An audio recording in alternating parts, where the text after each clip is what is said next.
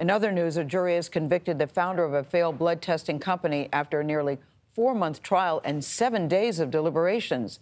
Elizabeth Holmes told her investors that her startup Theranos could find abnormalities in tiny blood samples. That was not true. She was found guilty of 4 counts of fraud and conspiracy.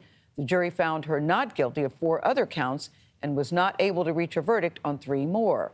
As consumer investigative correspondent Anna Werner reports, this is a big win for the government.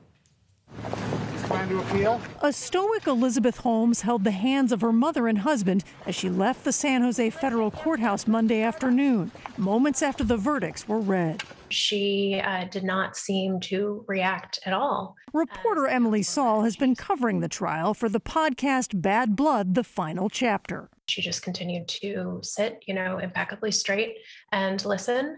Other than that, there was no obvious reaction to the verdict itself. After they left, she, exchanged hugs with her family. Holmes had been considered a visionary who could change the biotech industry with technology she claimed could test for hundreds of health problems with just a few drops of blood. She left Stanford University at 19 to found her company Theranos in 2003.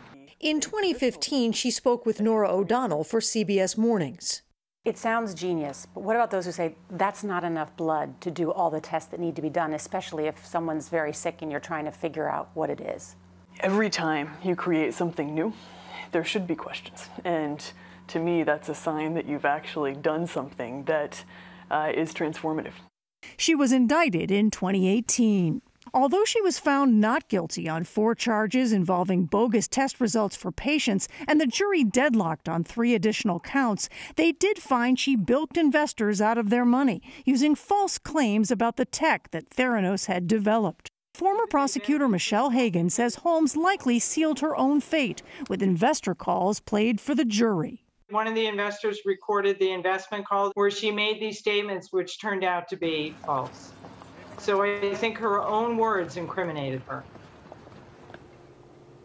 Each count here comes with a potential sentence of up to 20 years. Holmes, of course, can appeal, but the Theranos legal drama is not over. Next up, Sunny Balwani, the former COO of the company. His own trial is expected to start, Tony, in February.